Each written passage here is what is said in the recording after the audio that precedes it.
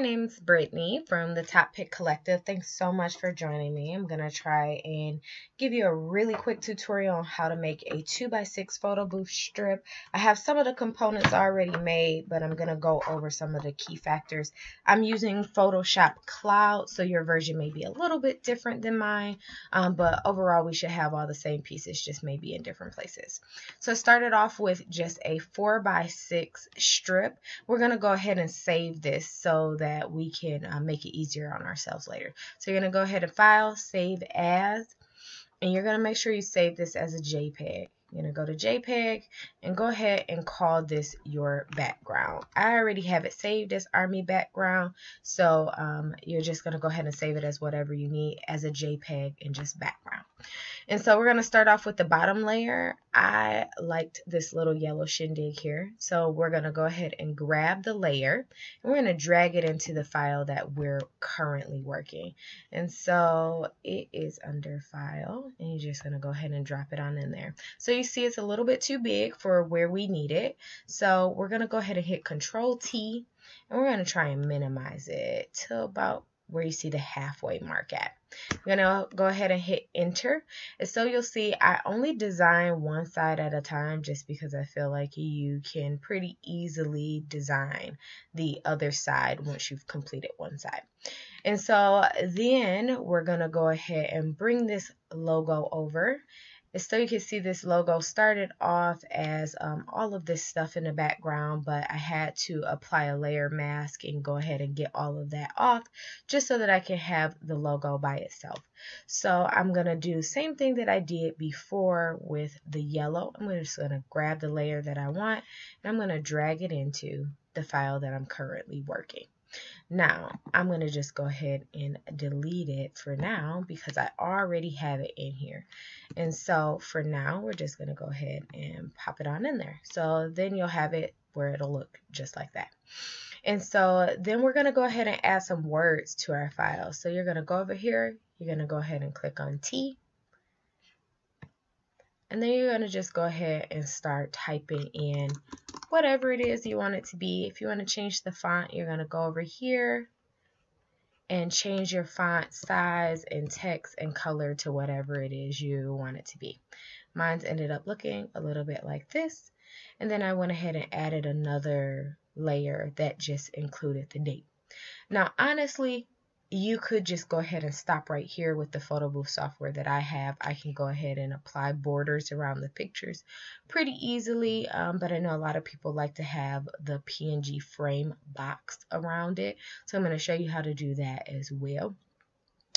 And so one of the things that I use is a guide, and so I always have this file where I put this in all of my strips just to use as a guide to show me if the pieces that I'm laying are correctly.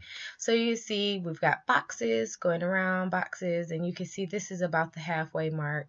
I make the opacity on this really low so that it has that nice background feel, and I'll just pop it up when I'm not sure if I'm laying the pieces correctly. So we're going to go ahead and take it off.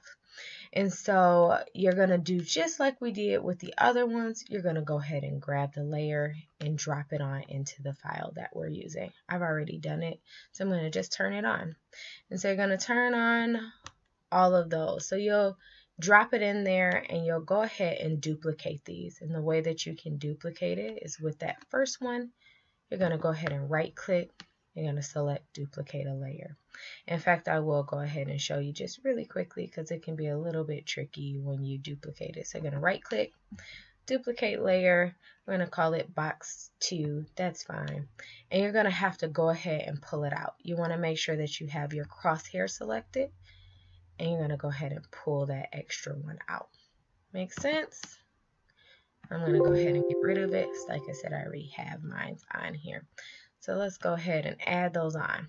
So now you can see that it's looking pretty much like we've got a strip on this side. So the easy thing to do is going to be to go ahead and grab all of the things that we just created.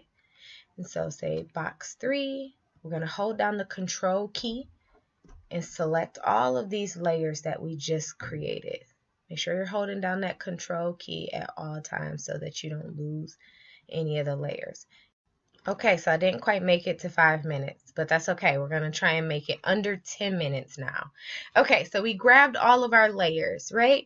And we're going to go ahead and right click, and we're going to say duplicate all of those layers that we just created, okay?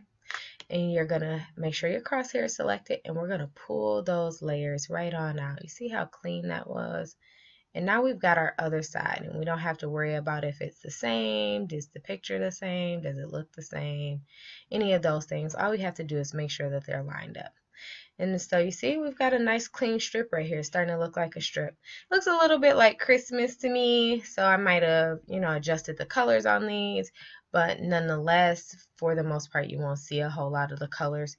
And so when you're ready to save this as an overlay, we're going to go ahead and drop our background out. So you see the first layer is going to be called background.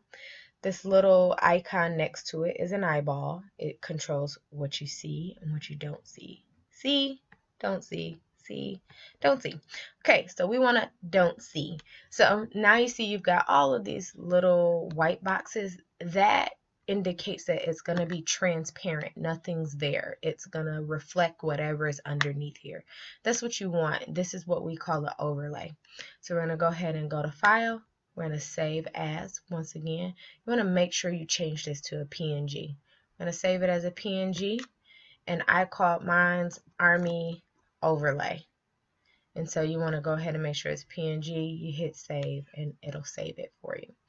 And so that's really all you've got to do to get your strip going. There's a couple of things that are a little bit more advanced that you can get into, but for basics, this will get you there. If you've got questions, reach out to me. Email is probably the best way to reach me. You can reach me at Britney, BRITNEY, at toppicphotobooth.com. And Top Pic is TOPPIC, photobooth.com. I hope that this was helpful, and you guys have a great day. Happy boothing.